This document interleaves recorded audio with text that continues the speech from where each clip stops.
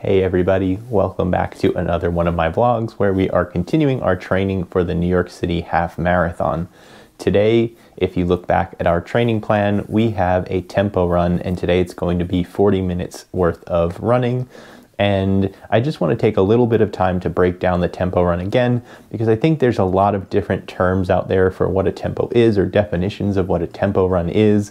You know, if you look just on Google, the first 3 or 4 things you find are runs that are below lactate threshold, runs that are 5 to 10 seconds below 5K effort, runs that are 5 to 10, 15, 20 seconds faster than lactate threshold effort, runs that are at lactate threshold effort. There's a lot of different definitions out there. You know, you can see that on the Google page, even if I just share it right here. And I want to define kind of what I'm looking at when I'm thinking of a tempo run in my head, and I just want to start off with that today.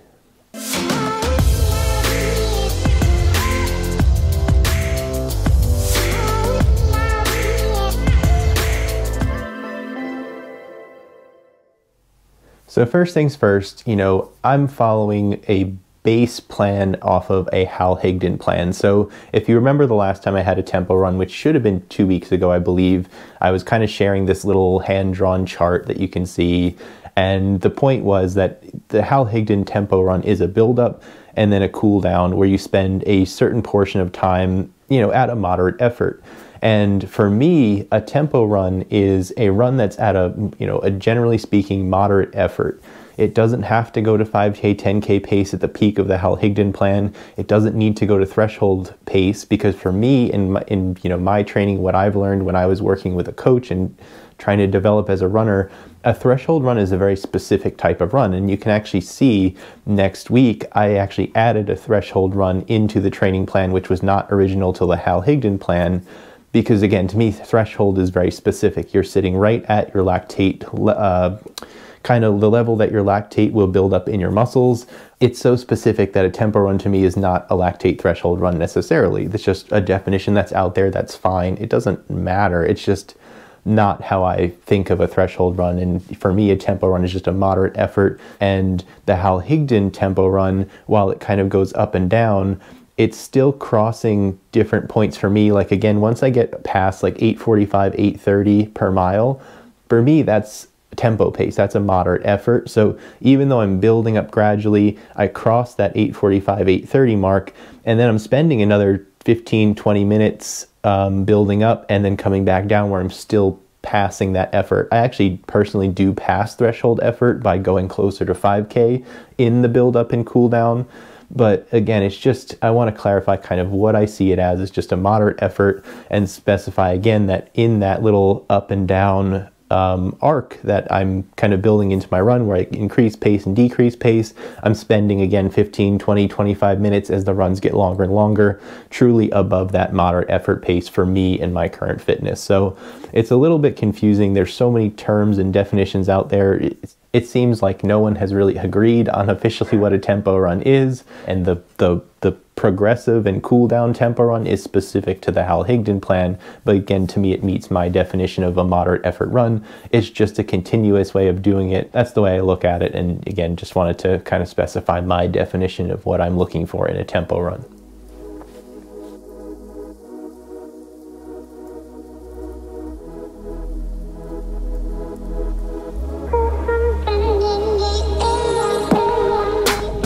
A little short on time, and by time it means sunlight here, so we're jumping right into everything. And we're starting with our warm-up, of course, about 10 minutes of warm-up. And what I'll do is I'll just put here kind of the target paces for the right sections of time, and then we'll get right to it. And I'll put up, I guess we'll just talk about the paces again at the end of everything, so stay tuned for the run and then the results.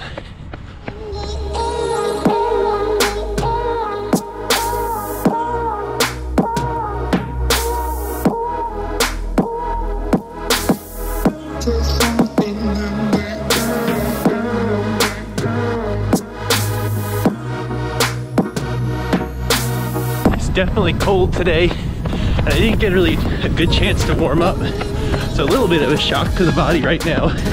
About 24 degrees and probably getting colder as the sun goes down. And Like I said, I just had to rush, so a little bit of a cold start. Hopefully we can warm up and get a decent workout in, and hopefully we have some sun for most of the workout.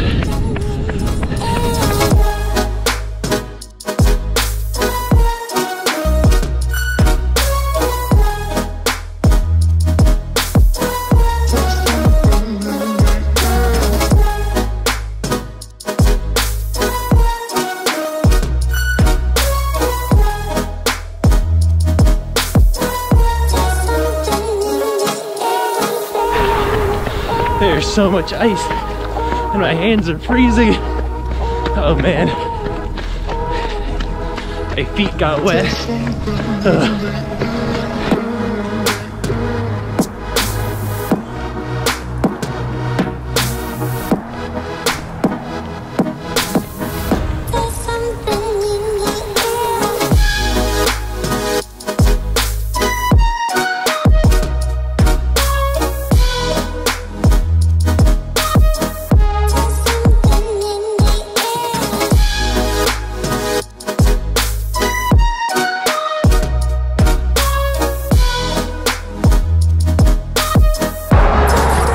Oh my goodness, my right hand froze up, so I have to tuck it into my glove.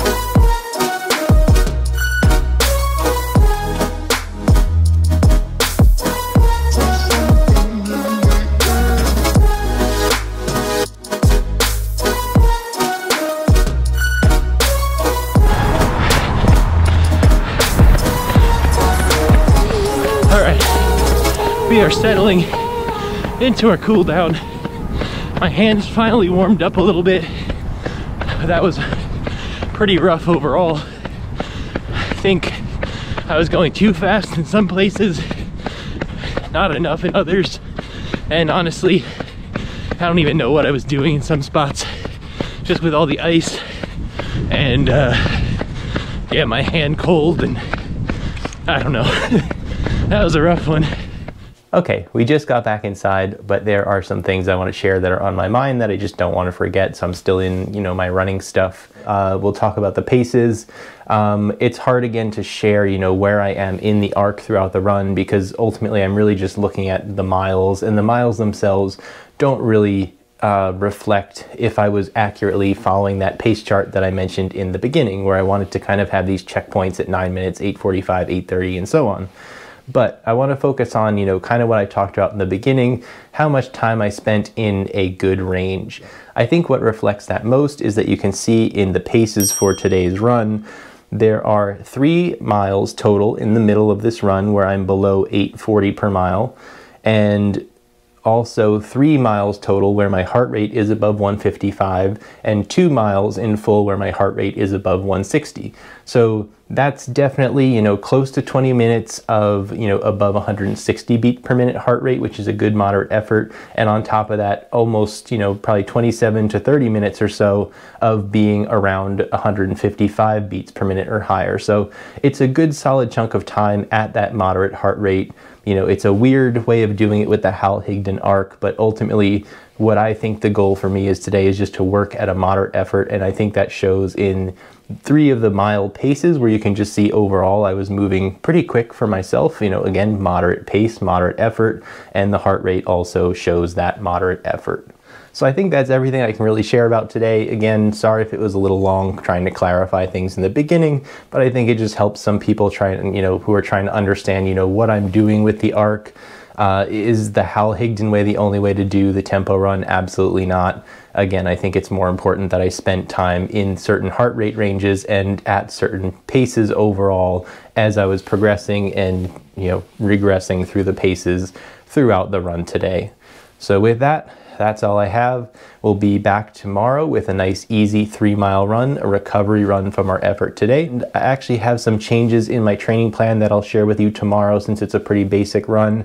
So stay tuned for that. Subscribe down below if you're not already, and I hope to see you in the next video.